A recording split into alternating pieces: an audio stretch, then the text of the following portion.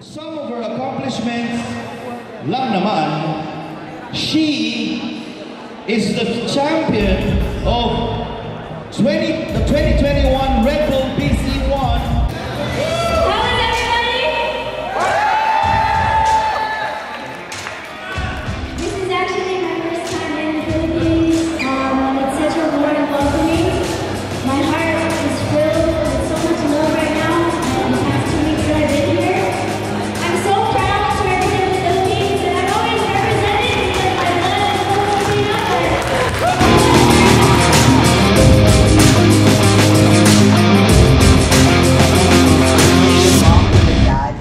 Filipino. Do you know where they're from? Because I know this is your first time here, and where were you born and all that?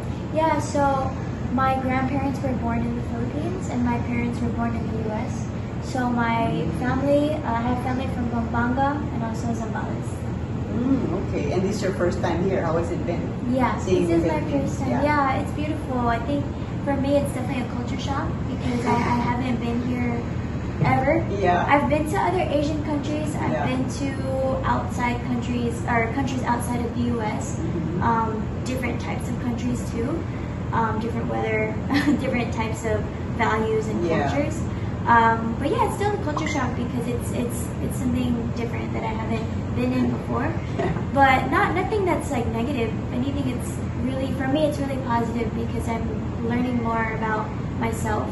As I'm seeing like more of the Philippines. Yeah. So what is the one thing that perhaps has struck you about being in the Philippines or about Filipinos in general? I think there's so many little tiny cats everywhere. Like the stray cats where I live, they're like a little bit bigger, but the cats here, like the stray cats here, they're so small. So that's really cool. And also, I think Filipinos, it hasn't been really surprising because I have family and pretty much feels like this my first time at SEAGAMES. Wow. Yeah. So, was it a hard decision for you to decide to be a Filipino? Because it's so lucky for us, right? That we're potentially going to win all these medals now in international breakdancing competition. Yeah, so it's not hard to want to represent, to have the choice to represent my roots. That's not difficult, but I think the difficult part was, I would say more of like the politics side of things because I'm Filipino-American and there's different opinions from different sides.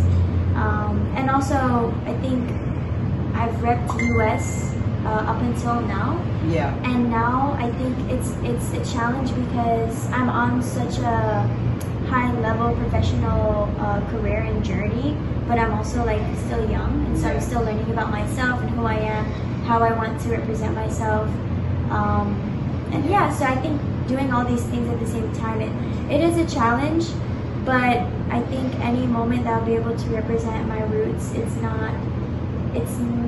there's really no question about it. It's just a matter of like how will it actually affect like myself and my career.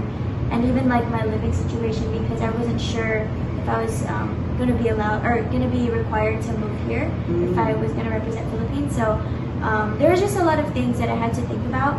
But I think on a personal level, like to represent Philippines, and I tried it and I just wanted to do it more and more. It was one of those experiences that I relate to like riding a roller coaster where you're just like, it's really scary, but it's like fun and kind of addicting. You just want to come back to it.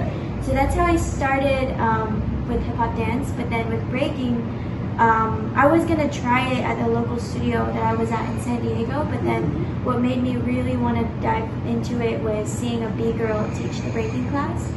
And that really inspired me because I didn't know that like girls could do it.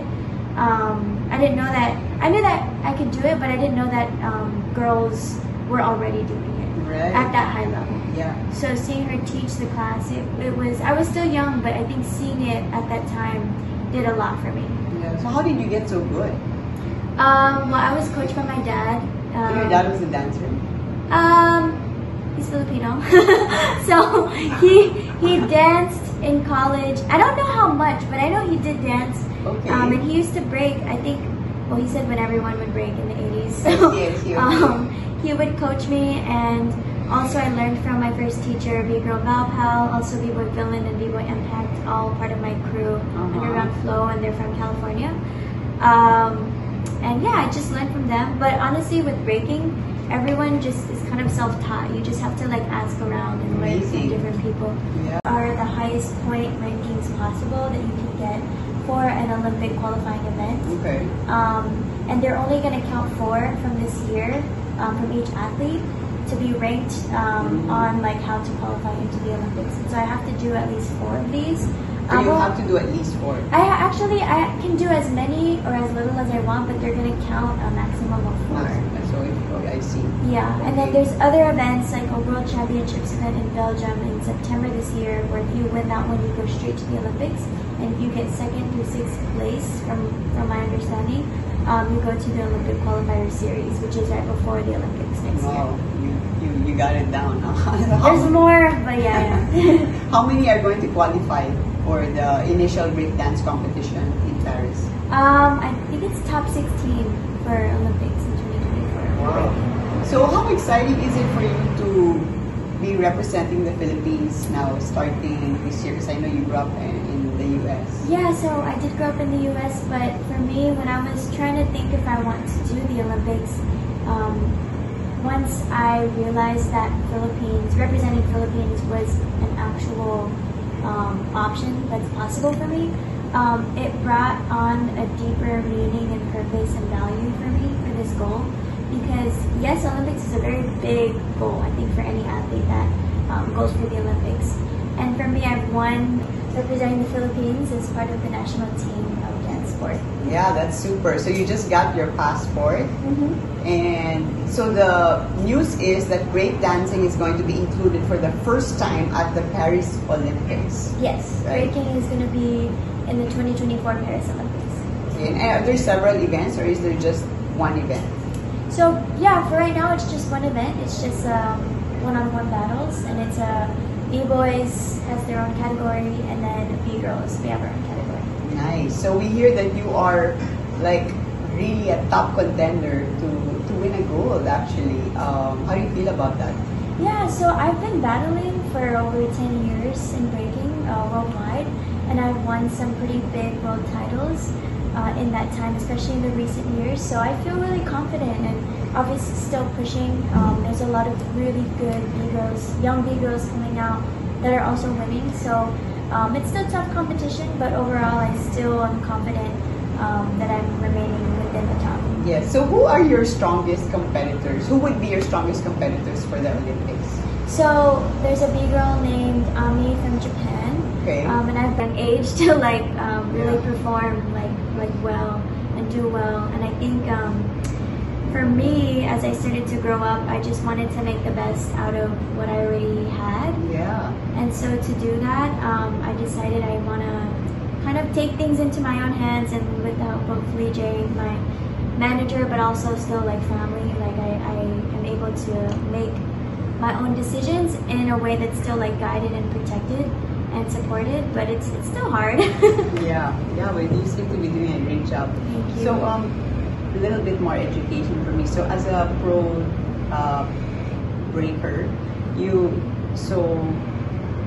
have endorsements and all that from around the world, and are there also prize money competitions? Yeah, so I'm sponsored by Red Bull and Nike, and also there is prize money for pretty much all of the global level and even national level, and even like local level competitions. There's always like prize money for the winner, and then they're trying to, because breaking is still very new, they're just not trying to, I would say starting like maybe 1 or 2 years ago, really implementing more of like 2nd, 3rd, and 4th place incentives. Oh, okay. Yeah. So your next, I would say, big dream would be to start winning medals for the Philippines. From a lot of the dancers in the hip-hop community here. I would say strong and passionate are 2 words. I think I still, I want to keep being in those spaces so I can learn about the energy here, but I would say I've been able to be around a lot of the community, the hip-hop community worldwide, and it's kind of synonymous like around the world. We live on the values of peace, love, unity, and having fun. and that's like a common thing that everyone in hip hop like learns, everyone in breaking. And so I see that here as well, but also very strong. I feel like there's such like a warrior type spirit here. Nice.